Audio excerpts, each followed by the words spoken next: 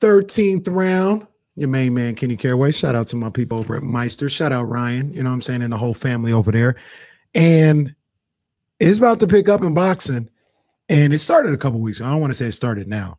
It started with Wilder and Fury. But this week is Caleb Plant week. Oh, baby. Showtime is doing a phenomenal job with the all access shows. And it's just getting me hyped for this fight. It's really getting me hyped for this fight. And it's interesting because I'm going to give you guys my prediction later in the week.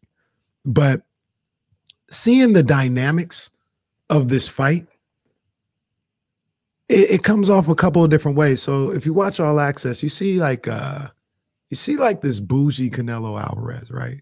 He's out there golfing, and he's just he's almost wine and cheese crowd, right? He's got the Dolce & Gabbana shorts, and he's walking around in all these fitted tailored things, no socks, showing Achilles, in his San Diego mansion and things of that nature. And then you see Caleb Plant, and Caleb Plant is looking like he got it out the mud. Caleb Plant is out here, and I'm just grinding. I've been waiting for this moment. This is my moment in time. And it just brings up an interesting dynamic, because typically when you see something like that, you would say, the guy that's getting it out the mud, he's hungry right now. The Canelo's sleeping in silk sheets. Canelo's eating spoon with a fork. Or no, Caleb Plant would be eating spoon with a fork. Canelo's got a big old spoon, right? But I don't know, man. Canelo's built a little different. I don't think Canelo is looking at this fight as the easy fight other people are looking at it as.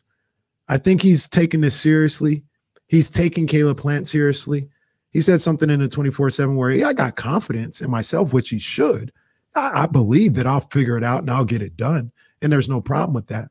But I don't think he's taking Caleb Plant lightly. I think he's going to be ready to fight. And Caleb Plant is going to come bring the fight. I'm undecided on who I think is going to win this fight, but we'll talk about it. We'll talk about it more this week. That's the